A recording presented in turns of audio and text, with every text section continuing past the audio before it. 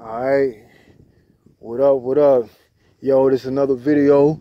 Wanted to say, hey, when you really do the work and you really pushing, making an effort for everything you do, you know what I'm saying, it pays off.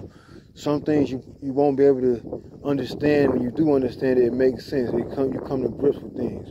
You gotta go through some hard shit to see the beauty and what's inside. What was so hard about it. So let me stop talking and show you what I'm talking about. Alright. This is the Dead Woman Mound out in Oklahoma.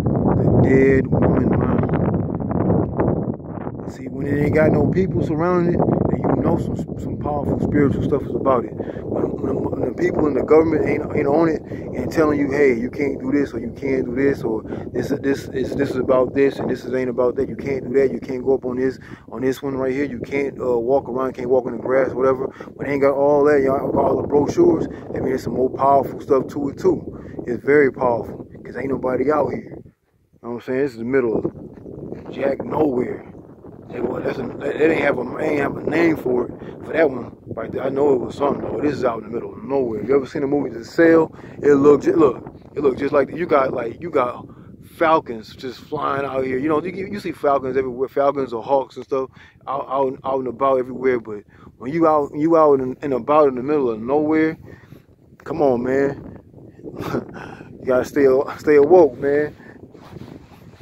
What part did you say? Look alive.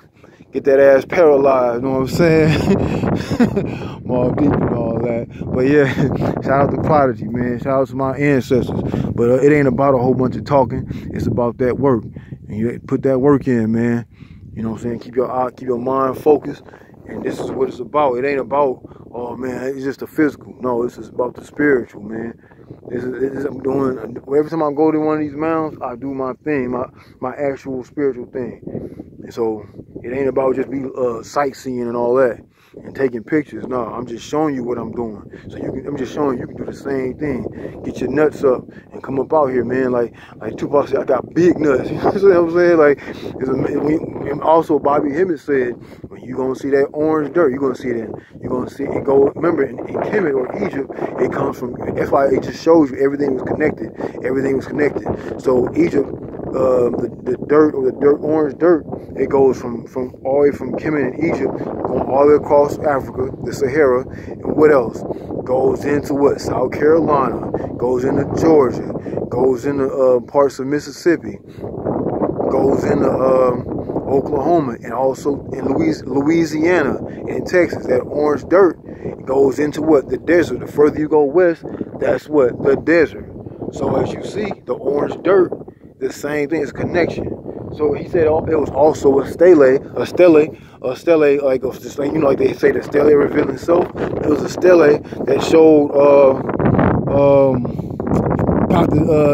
the king's name back in that time. But it had a stele all the way in Oklahoma. And where am I at? In Oklahoma with what? Orange dirt.